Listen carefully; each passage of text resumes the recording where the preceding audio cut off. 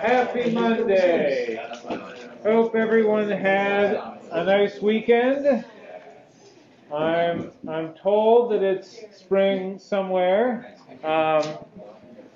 And here I have a great egret. Definitely thinks it's spring. You may remember these were hunted for a while for fancy plumes and hats and so forth, and you can see perhaps why. This is a great egret kind of putting on a display to try and attract a mate. And once they pair up, they get to work on building a nest, bringing in sticks and trying to work together to get them in place. Sometimes male might bring in, just a small little bit of little stick, but the pair of egrets still very excited about this addition to the nest and crowing happily about it. So those are some spring birds for us. Are there any questions about the lab, any of the assembly stuff that we've been looking at?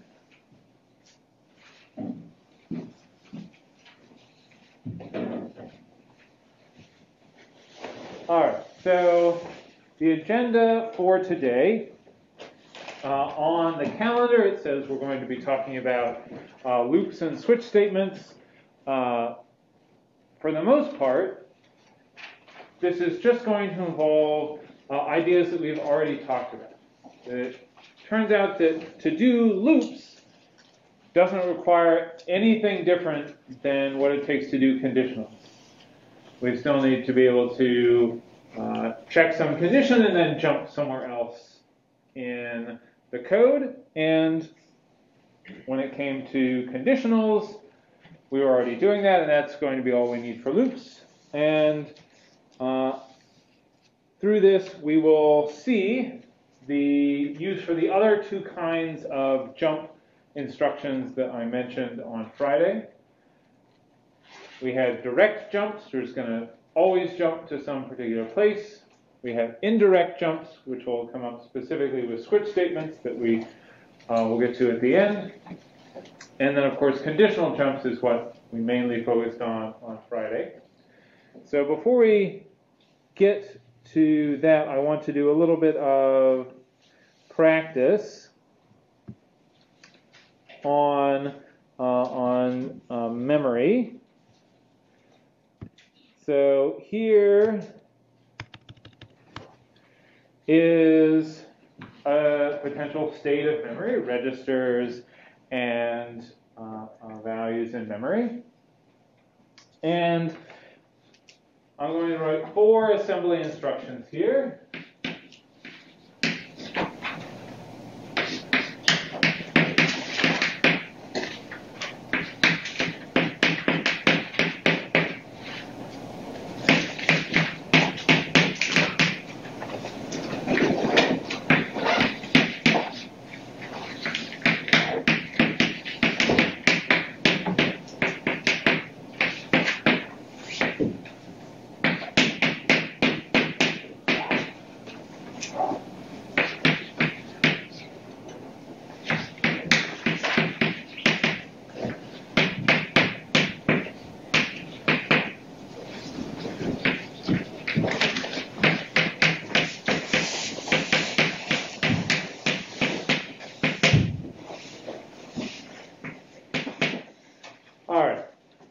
So you'll probably notice that I have 4 instructions, and for each kind of pair I have an LEA instruction and a move instruction with the same source and a different destination. And so I really want you to think about what is the difference between LEA and move. So you might start out just by, in a sentence in your own words, writing down how you would describe the difference between LEA and move, and then work out what these 4 instructions, how they affect the values and registers and or memory.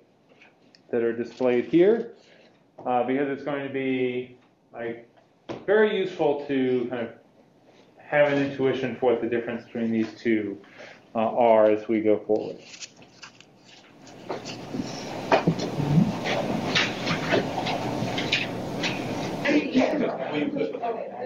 All right. Who can share how you think about the difference between LEA and move?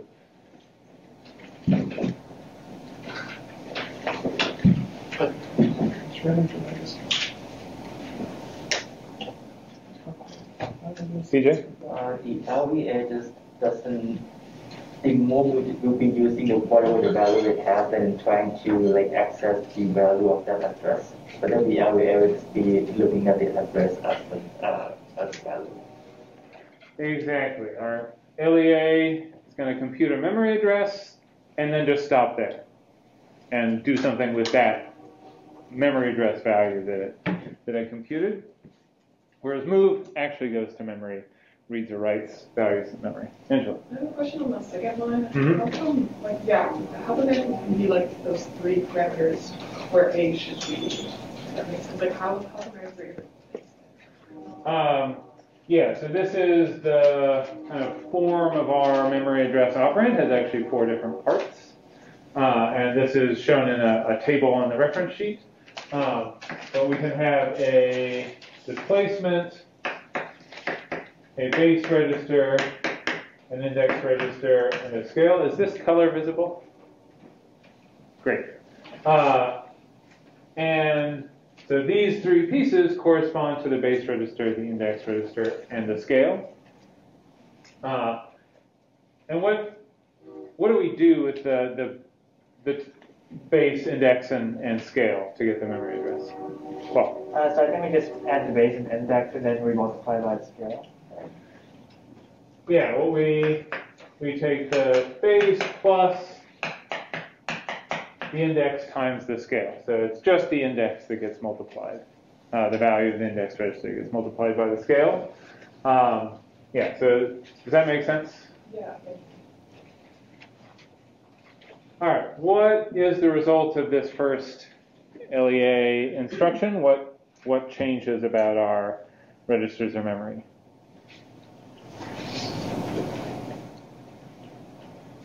Bye.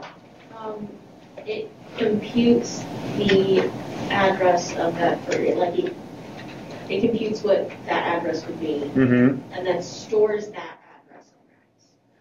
Yeah, and what address do you think that will be?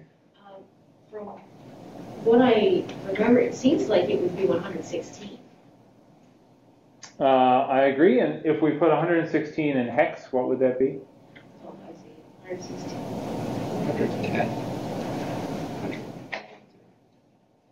Yeah, because our base register is 100, and then we're adding 4 times 4, which is 16. And if we put that 16 in base 10, that would be 10. Or sorry, if we put that 16 in base 16, we get 10.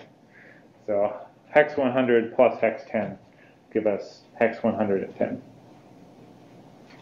Does that make sense? So given that we have hex 110 for this, what does our move, our first move instruction here, do? Marcus? That's actually going to get the value that the average refers to, so that'd be 0, that'd be 8. And what does it do with that value?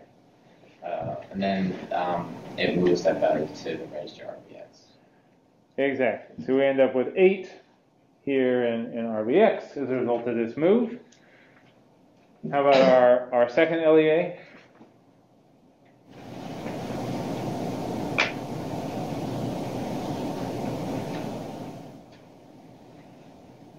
Lev? You get the value of RDX, which in this case is 100, and you set RDI to that value. Exactly. And this is kind of not a useful application of LEA. Like, how could I have written this as a equivalent move instruction? Fine. You could have just done parentheses, racks, RAX. Oh, hold Yeah, how could I rewrite this as a move instruction? Cecilia? Just move RDX to RDX.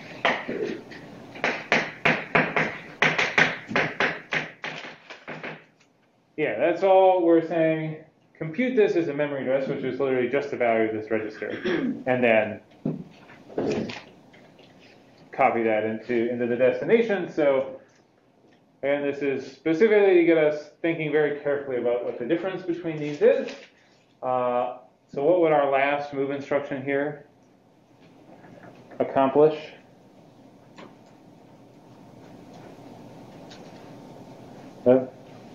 Move the value at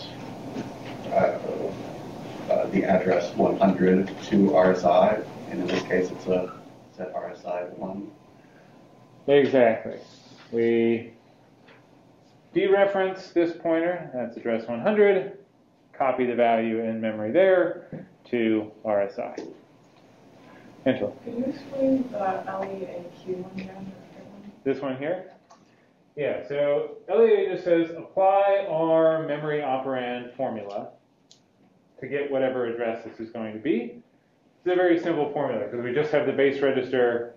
So we have 0 displacement plus the base register plus 0 index register times a scale of 1. So that leaves us with just the value of this register as the memory address we would compute. And LEA says stop there and then copy that memory address to wherever the destination is. So the memory address of just this register is equivalent to just taking the value of that register and moving it into RDI. So RDI would end up with hex 100. Right. What if you put parentheses around the percent RDX in the move? Like here? Yeah, like there. Yeah, so in this case, we have the address 100, and because it's a move, we actually dereference that pointer. We go to memory address 100, and we have a move Q, so then we take the 8 bytes stored at address 100 and copy those to RSI. So the effect of this one would be to copy the value x1, which is what's at address 100, into RSI. If we had, if this had been a move, it would also have copied 1 into RDI. Does that make sense? Other questions about this? Qual. So in the case of move, so the parentheses, it suggests that it's dereferencing, right? But in the case of LEA, does it not indicate that it's dereferencing, or does it? That's correct. LEA, whenever we see parentheses, it's dereferencing unless we have an LEA instruction, which is specifically saying just compute the memory address, don't dereference. Yeah, because this comes up in actual assembly that's produced by the C compiler, it's important that we kind of understand, can recognize, okay, an LEA is not actually accessing memory, it's just computing a memory address. Other questions? Kevin? And I think you said this last time in this explanation, and you can't force LEA to compute that for value, right? Like say you put another parentheses outside of yeah, there's no nesting of memory operators, so we couldn't have this, the base register be itself some complicated expression. And similarly, LEA is just never going to access memory. That's not what the instruction does. It will always just compute the address.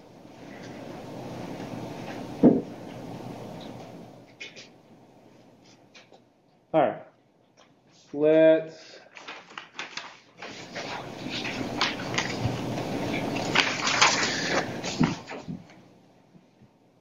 take a look.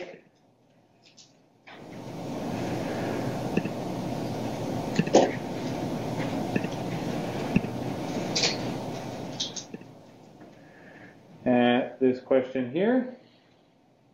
So I have a C function that returns an int and takes 2 ints as the parameters.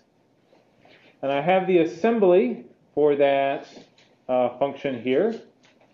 We have a compare and jump. And then just a move and return. And so does anyone remember which register will hold A and which will hold B?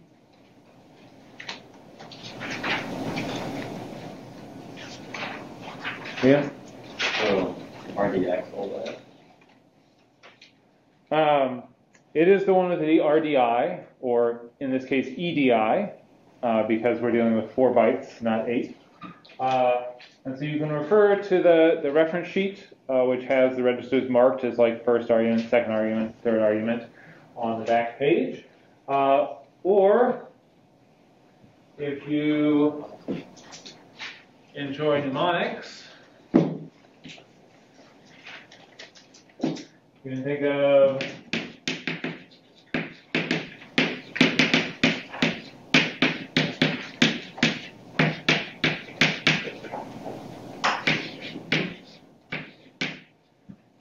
Diane's silk dress costs $89 because we have RDI,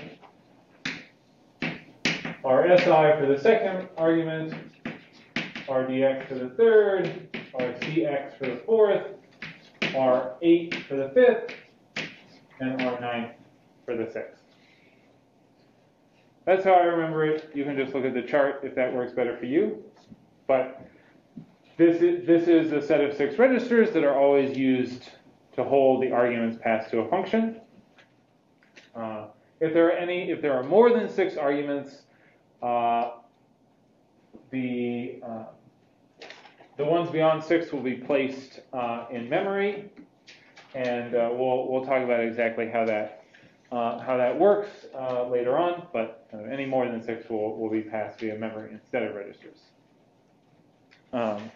So we know which register is A, which is B. So I'd like you to consider this assembly and think of, okay, given the behavior it would have, which of these 4 names you think would be appropriately describe what this function will do? Does it get the min, the max, the absolute value, or subtract and return the difference?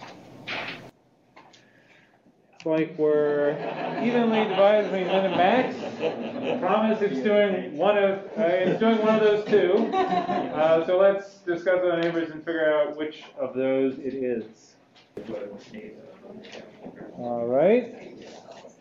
Large move toward min. That is excellent. This will return the smaller of the of A and B. So min would be a good name for it.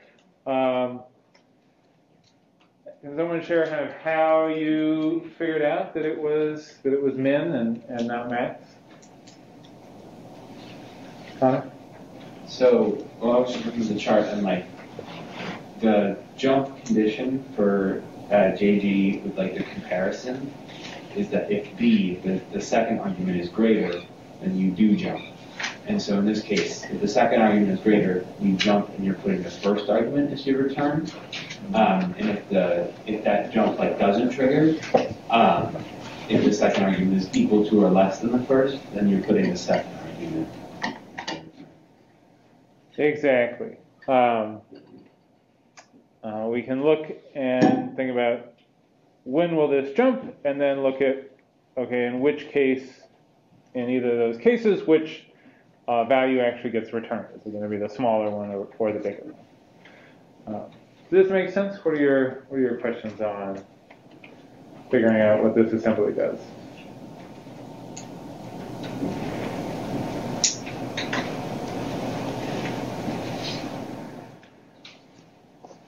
All right.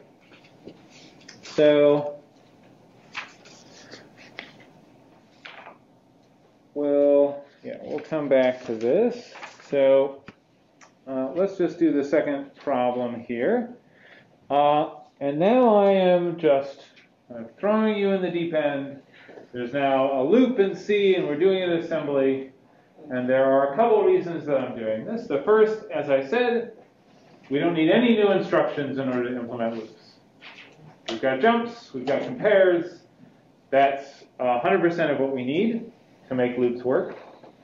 And you can think about it that if we have a loop, we'll do some instructions, and then we'll do some tests, and based on that test, we'll either jump kind of back to repeat those same instructions, or kind of continue and exit the loop. And so we're used to thinking of loops as having kind of the condition check first, and then the body of the loop, and then at the end of the loop we sort of magically, invisibly, like jump back to the top to check the condition. But when it comes to assembly, it's more often that we have something like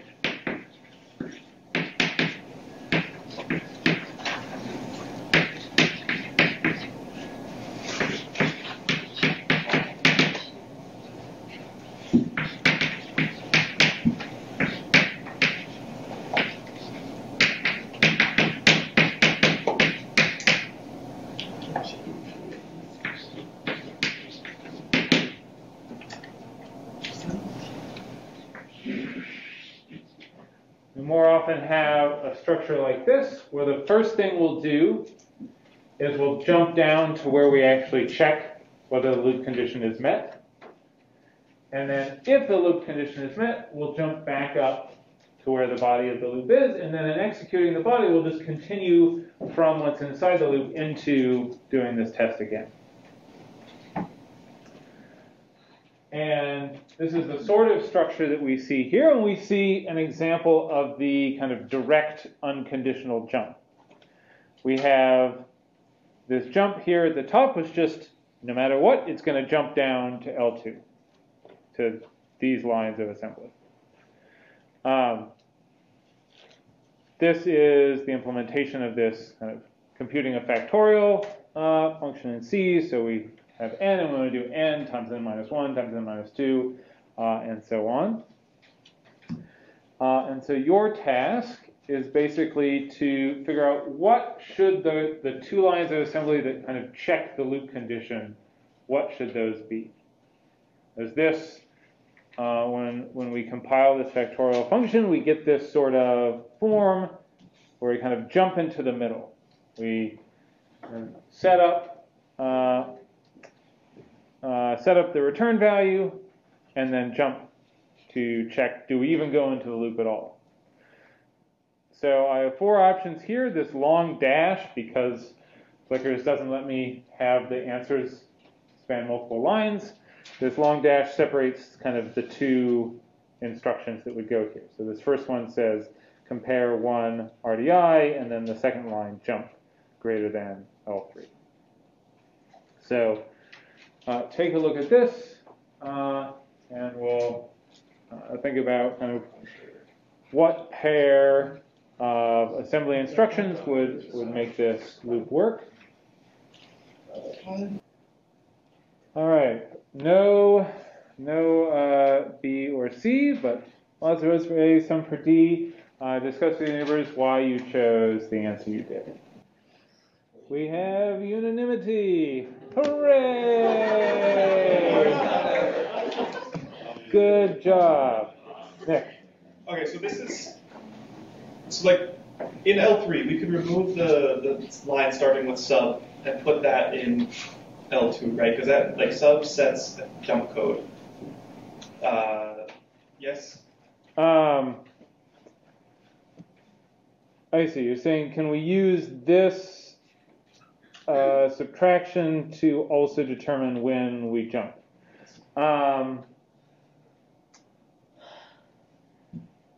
Possibly.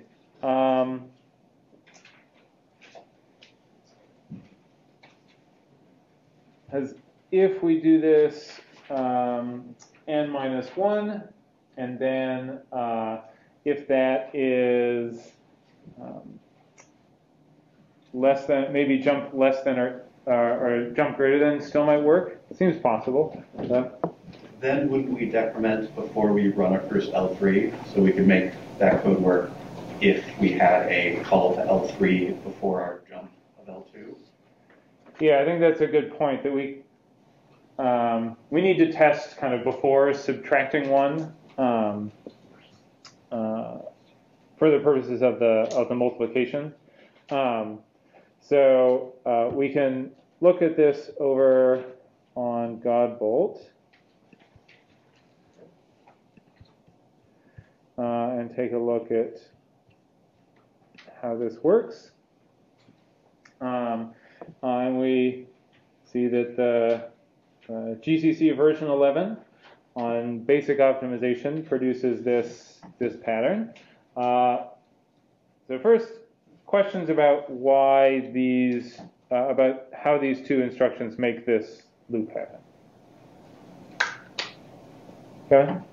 I think this is kind of more like how you read assembly, right? Because it always goes top to bottom, and then if there's no jump, it just goes top to bottom, like every single time. And then the name doesn't matter. So the only assembly will go top to bottom. The only exceptions are jumps and function calls. Otherwise, it's just going kind of instruction after instruction after instruction. So any sort of like if statements, loops, anything that sort of changes which line of C code we're on, that would involve a jump because there's no other way to kind of change that. Clock? Wait, so after we jump to L2, and L2 tells us to jump to L3, after we do sub Q, where exactly do we go? So sub Q, line 6 here and line 8, these instructions are like right one after another. So when we do sub Q, we just proceed to the next instruction, which is this compare. So these labels are kind of, what we're looking at here is that sort of intermediate stage, the assembly, which is between the C code and the machine code. So these .l whatevers, these are things that have been inserted by the compiler when it produced the assembly to give us this sort of human readable version of the machine code. But we can actually ask Godbolt. Under output, I can check the box that says compile to binary. And what this does is it compiles all the way to machine code and then uses a separate tool to disassemble, to basically recreate the assembly out of the machine code that the compiler produced. And this lets us see how are these jumps actually encoded when we compile them into machine code. So you'll notice that there's no L2 or L3 here anymore. Those have gone away. And instead, we see memory addresses shown after the jumps. So we see this jump goes to memory address, and this is in hex, 401, 115, which you can see is the address of the compare.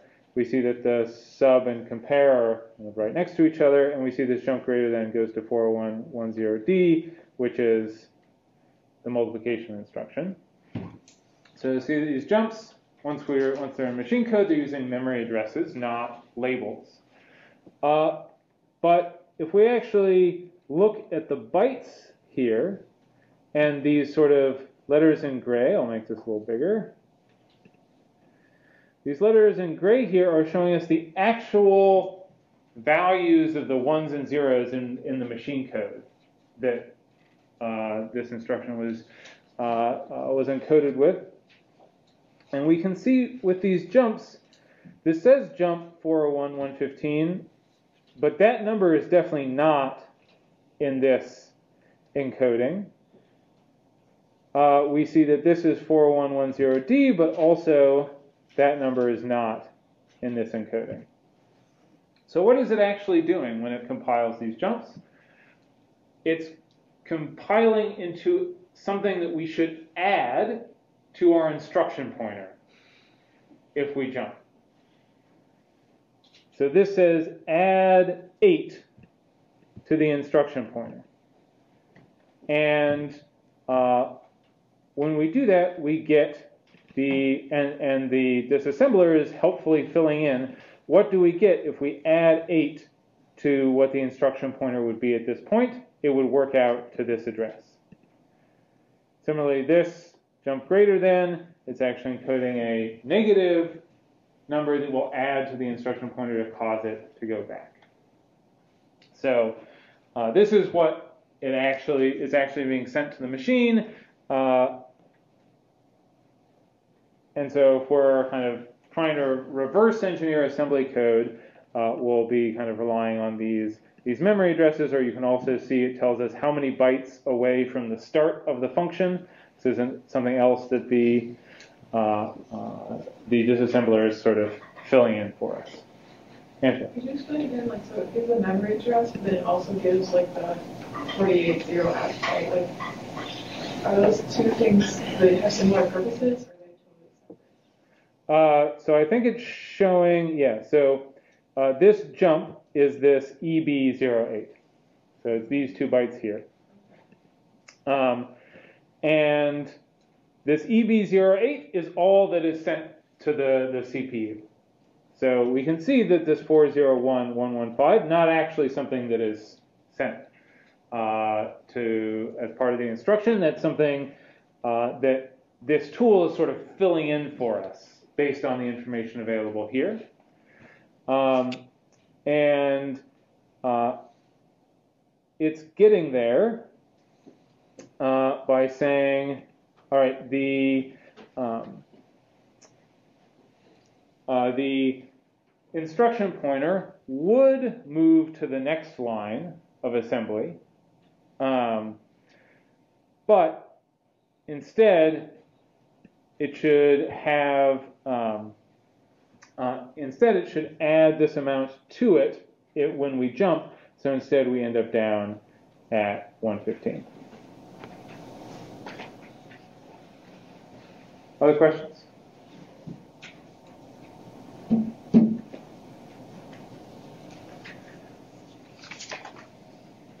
All right. So this is kind of the general idea of how we're going to implement our loops in assembly, and it's also the case that a for loop and a while loop are not unless you use continue. Does anyone remember what continue does when you use it inside a loop? Well, it just skips the current iteration, right? Yeah, it goes around to the next iteration. So if you have a continue, then for and while loops can't actually be implemented exactly the same way, because skipping to the next iteration of a for loop involves doing the kind of increment part, whereas a while loop, you would skip whatever is kind of left in the body of the while loop. But we don't have a continue going on here. So I could say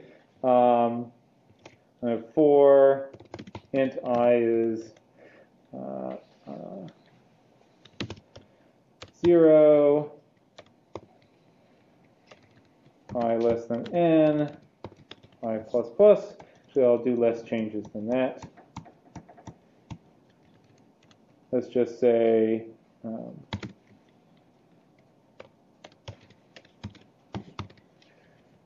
I just have the for loop do exactly what the while loop was doing, and we have exactly the same assembly that's produced.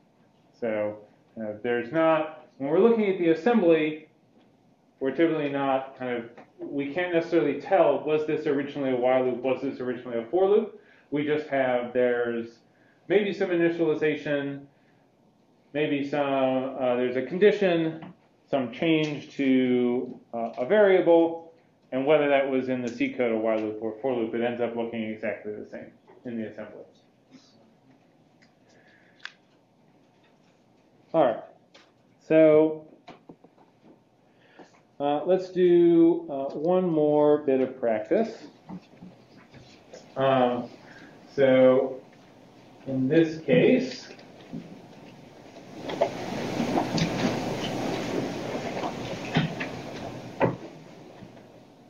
for simplicity, we're not going to deal with a loop, but we're going to see one of our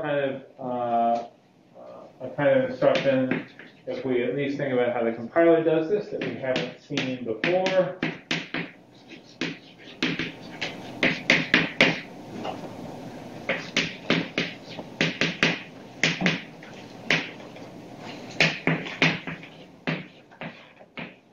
All right, so I have a function where I wanted to take a pointer to the long, and either return the value that that pointer points to, or if that pointer is null, return this other value instead. So sort of dereference the pointer, or if you can't, return this sort of default value. So one way to write that in C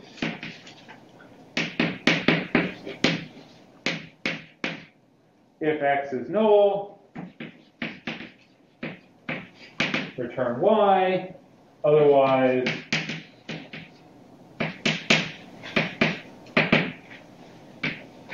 return the value that x points to. So I would like you to work with your neighbors to compile this into assembly, to come up with what the assembly is going to be. You'll follow the conventions where our first argument is which register? RDI, and the second RSI, and the return value. All right, so following those conventions, I'll tell you that we put this into Godbolt. We get out 6 assembly instructions to compile this function. Your version does not need to have exactly 6, but work with your neighbors to come up with an attempt to turn this into assembly. All right, let's take a look at how this compiles. Move this out of our way.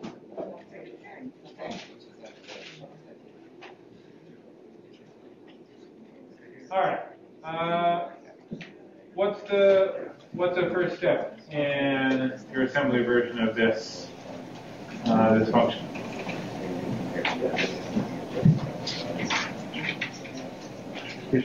Write a name for the beginning of the call. Sure. We'll have a label You're right. for the function name. How about the first instruction? I guess you don't have to initialize anything, so you can either just look at condition. No, actually, you jump down to the test condition for the if. Yeah, we could jump down to the condition. In this case, there's nothing that we're gonna repeat, so we typically just see the condition kind of start off, be the first thing we do. Who has kind of how did you do this equals null condition? Yumi? I said conf and then parentheses percentage RDI and then 0x0. Like that? Yeah. Not sure. Well, So would it be any different to flip whatever A and B are in conf in this case? yeah. So few things. Typically, the order that arguments are provided at comp, either way will work, but it will affect what jump you do. Because the jump is based on a specific kind of B to A relationship that you can see in the table. So it does kind of, which order you put them in is going to determine which jump you want. Any suggestions on kind of ways to tweak this line, PJ? Do you actually have to dereference that, or do you just compare RDI with? Yeah, we specifically want to just get the address stored in RDI and check whether that is 0 before we dereference it. Since if RDI turned out to be 0 and we dereference it, that's going to crash our program.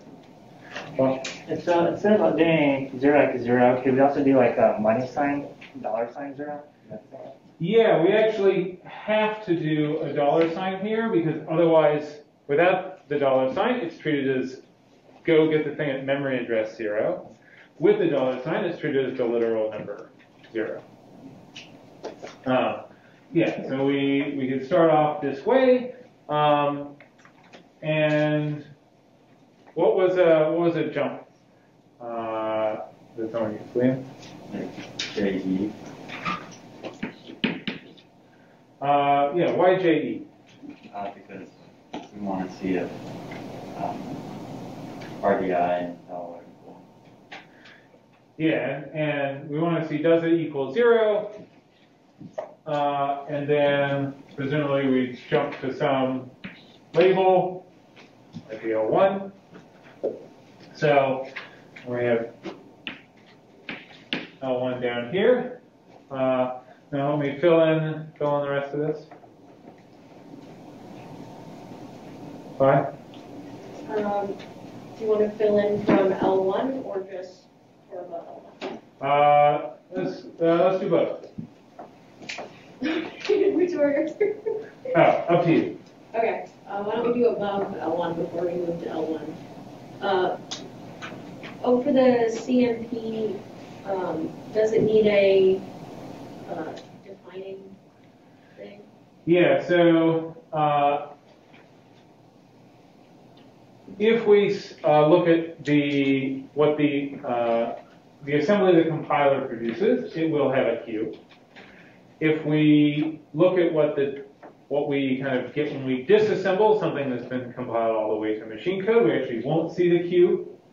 And the reason for this is the fact that we're using RDI tells us that this is 8 bytes, because the register is 8 bytes. So it's often going to be implied what the size specifier is by the register name that you use. Okay. So, below the move, I said MOV L because it's, is that correct? Because it would be because they're longs? So that would be the logical thing. Yeah. But in fact, a long word is the long version of the 2-byte word from the original x86. So a long word is 4 bytes. A quad word is 4 words, so we have 8. So yeah, we would have move Q. Yeah, this is backwards compatibility fun. Yeah. So what are we moving? Then you referenced RDI, comma, RX. All right. And then RE2. And we return. I like it. How about under L1? Another move Q. A non-dereferenced RSI. RX, RT. All right. I think that this is looking good. If we can compare how that looks to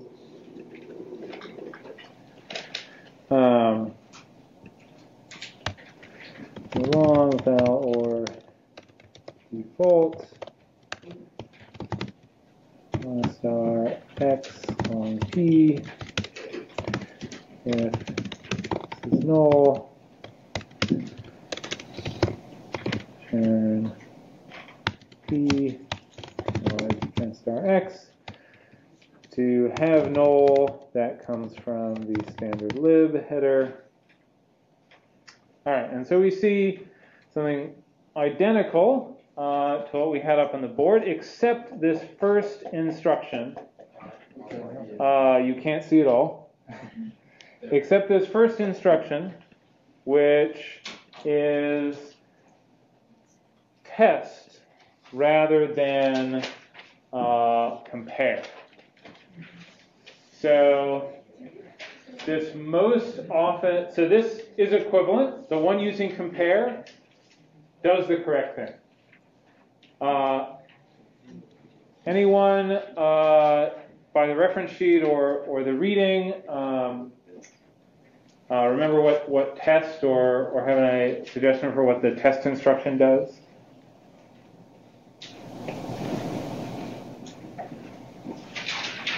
Connor? She says it's a bitwise and. Exactly. So test will take the two operands and do a bitwise and use the result of that to set the condition codes. And this means that if we take RDI and it with RDI, what value are we going to get out? RDI? Exactly. We're just going to get out RDI. And then jump equal says if the result of the kind of most recent arithmetic or test or compare instruction was 0, jump. And so we AND something with itself, and if that was 0, then we would jump. And so this is a very common pattern that you'll see when something is being compared to null or compared to 0, because the system can do a bitwise AND more efficiently than it can do a subtraction, which is what it does for the compare instruction. And so the compiler knows this, and will use test when we can use that to say check if something is 0, rather than doing a kind of compare and a 0. Angela. So the confused when wouldn't it be true that they would equal each other?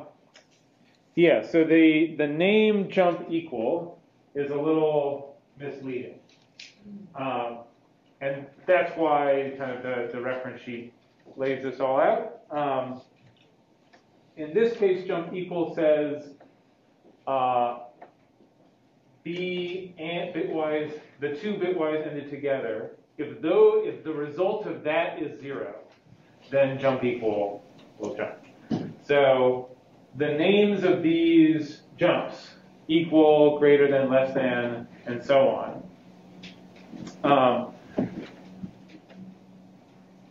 will kind of, the names will match up with exactly what they do in the case of a compare, but in the case of test or other things, it may not have that same sort of intuitive matching up. And I just wanted to particularly highlight this pattern of using a test instruction and a jump equal to check if something is 0, since we will see that come up in assembly. Other questions on this? Does that make sense? Marcus? I know you mentioned this earlier, but I didn't really get or understand it. Why do you put the $0 sign after RDI and not before? For the compare? Yeah.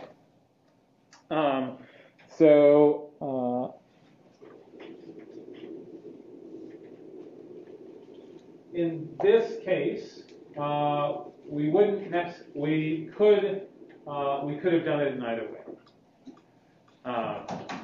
because we're just checking it does this minus this, or the other way around, RDI minus 0. Either way, this sort of jump equal will check, are these two things equal? Yeah, so in this, the point I was making earlier is if we were doing, say, like a jump greater than, something like that, then the order of these would matter, because it's doing like B is greater than like that. Other questions?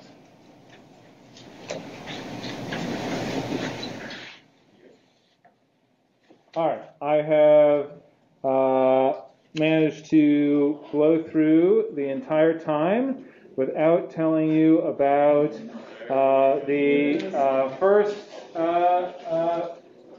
time kind of the United States first, where kind of the territorial U.S. being sort of like fully constituted as it stands today. So sort of last we checked in with it. We had kind of the original 13 colonies and Louisiana purchased from Napoleon. And Texas had broken away from Mexico. You had James K. Polk elected president on the promise that he would go to war with Mexico, get Texas, and serve one term. He did all those three things. And this included this kind of pinkish portion of Mexican territory as well. And this last kind of orangey piece was purchased from Mexico about 5 years later, along with a treaty with Great Britain that settled this border. And so through a combination of kind of a aggressive warfare, and also many kind of non-declared wars against indigenous people in various parts of this territory that the United States was kind of expanding to fill coast to coast. Here's some paintings of scenes from the Mexican-American War, and we also have James Polk, who I mentioned, and Franklin Pierce, who was the obscure president who purchased that last little piece. So that's all I have for you today. I have office hours in the lab tomorrow night. Otherwise, I'll see you Wednesday. Thank you.